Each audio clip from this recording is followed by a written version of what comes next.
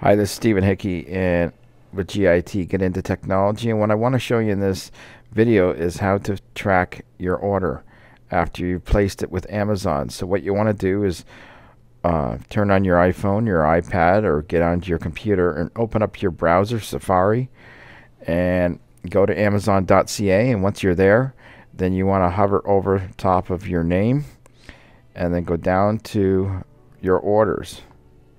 Click on it. And in here, you're going to see, it'll ask you probably to sign in. And once you sign in, then it'll come in and show you the orders that you've done. And this is what I bought here on the left-hand side.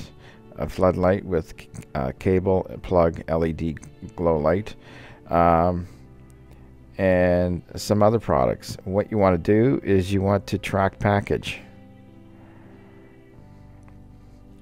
So now you come in here, it comes to the next page, and it says track package.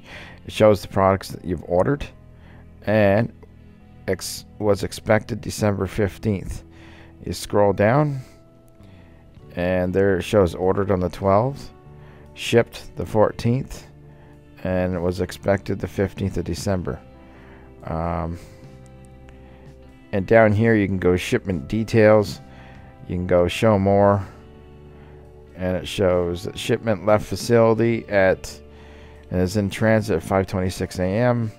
Shipment received by carrier at Etobicoke, Ontario, 12:06 p.m. And then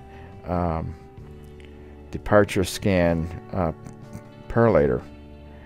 And so what you want to do with this is left click, hold, drag over it, and then you push Command C on a Mac. We're just going to copy that, and then I'm going to go in here,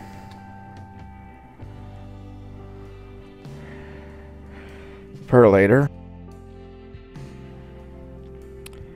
and then scroll down to where it says track. You're going to go Command V, and we're going to click on track. And then it says, shows you tracking a shipment created, picked up, in transit, and delivered. And it shows it here. December 15th, 2017, delivered. And it shows it here too, per later ground. And then you can, down here, you can see your history. When it was created with per later and where it went to and so on. So there you have that. So that's fairly straightforward how you can track your package. So there's two ways of doing that.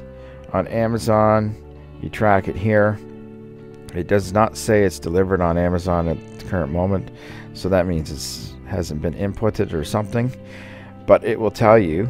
But if you want more accurate tracking, you go on to either whatever provider it's with, per later, FedEx, UPS, or Canada Post.